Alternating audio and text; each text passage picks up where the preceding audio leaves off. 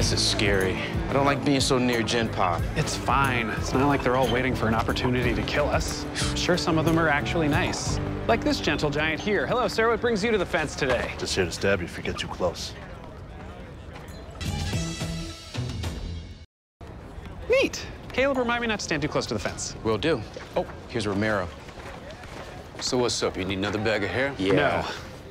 We'll talk later. Same order, though. I hear you're the man to talk to about getting a cell phone. I am. But it'll cost you. Phone's $100. $100? That's no problem. I got no use for cash.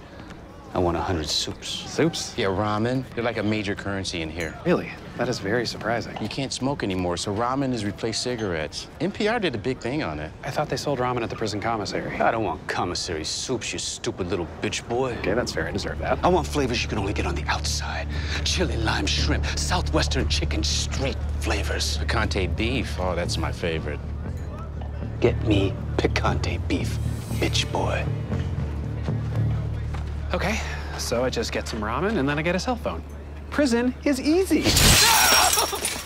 You stood too close to the fence. Yeah, I know, Caleb. Thanks for coming down again. What's going on at work? Not much. I'm investigating a big-time money launderer who moves tons of cash under the table. It was stressful because the brass got involved, so there were a lot of eyes on the operation. But in the end, they gave us room to work. Well, sounds like it was a very successful operation. Here you go, Peralta. 105 picante beef. Great. I'll keep 5 packs for myself. What do you want me to do with the rest? Thanks for the soups. Here's your cell phone. Thank you. And by the way, someone who's eaten a lot of ramen in his life, here's a tip. Leave a few noodles uncooked and then sprinkle them on top afterwards like a garnish. Gives you an extra little fun bonus crunch. Saw you coming that time. Look who's got prison all figured out. No, he threw the ship. You can't do that.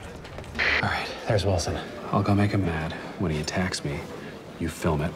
Then afterwards, we'll meet up in the bathroom. Okay, great. What are you gonna do to get him angry? Well, I don't know him, so I'm not sure what buttons to push, but I'm sure if I try enough things, something will set him off.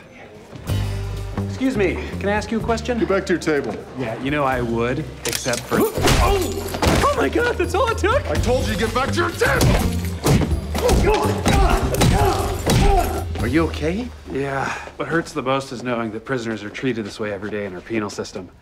Also, he kicked me in the wiener a bunch. Show me the video, I'll send it to Charles until he got it anonymously, and then... Oh my God, that's all it took? Caleb, is this it?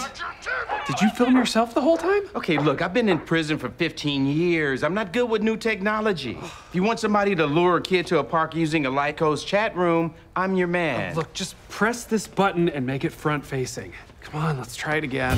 Hey, Wilson! Please tell me you were pointed in the right direction that time. Yes, but there was a different issue. Caleb, you added the Fiesta filter? I'm doing the best I can. Tell that to my wiener! I'm doing No, don't really! Okay.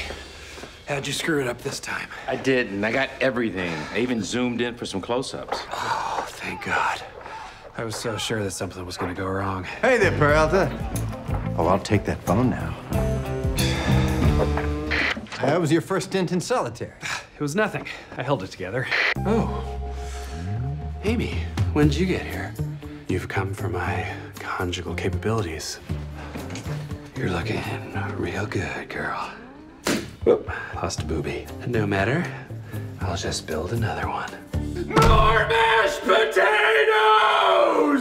Hey, I'm in a bind. I need your help. That's what friends are for. Well, friends might be a bit of a stretch. I mean, you're a cannibal that ate 6 people. 9.5. Yep, worse. Anyway, here are my options. A, I keep pestering Romero to tell me where the drugs are. He realizes I'm a snitch, then he castrates me and kicks me to death. That's not great. What's option B? I back off Romero, never find out where the drugs are. The warden tells everyone I'm a snitch, and then Romero castrates me and kicks me to death. Both options sound... A little castrate-y. Yeah, that's what I keep bumping up against, too. Well, you know, whenever I'm backed into a corner, I just do what I do best.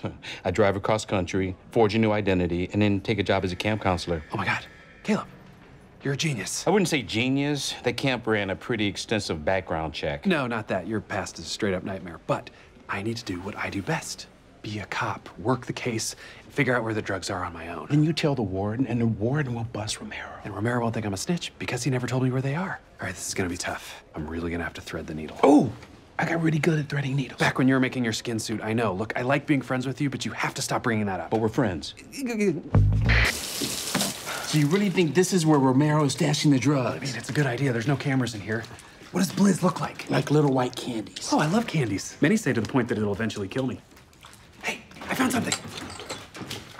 Oh, twinsies. What is this? Melon baller? Wait a minute.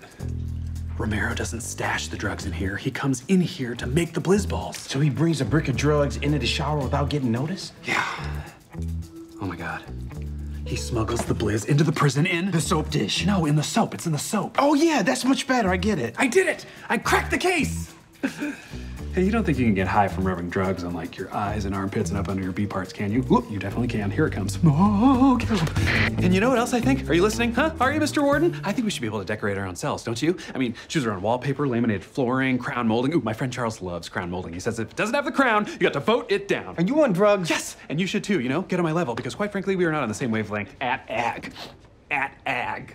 At ag. And that's weird. I can't say the word ag anymore. Yep, you've done a ton of Blizz. Yes, Blizz! That's why I'm here. Wait, why am I here? Blizz? Yes! Romero's smuggling the Blizz into the prison as bars of soap. Interesting. Hey, that's good work. I know! I am the smartest man of ag time! Ag time! Ag time! Ag time! That was it. Oh man, I have a lot of energy. Wait, no. I'm exhausted. I wonder if I can touch the ceiling. Peralta. From Bargo. Where were you with that guard? Great question. Okay, Jake, don't freak out. Just stay calm. You're on a crazy amount of Blizz, but your brain still works. The warden was yelling at me. Are you on Blizz? What? What makes you think that? Because you just told us. Okay, Jake, don't freak out. Just stay calm. You're on a crazy amount of Blizz, but your brain still works. Yep, I am nips deep in Blizz. Nice. I was worried you were still a cop, but what kind of cop does that much meth? Well, no, not meth. Blizz. Yeah, that's meth. We just call it Blizz because meth has a bit of an image problem. Oh my God, I guess I'm addicted to meth. No, I am not. I just love it, and am consumed with the thought of doing it again.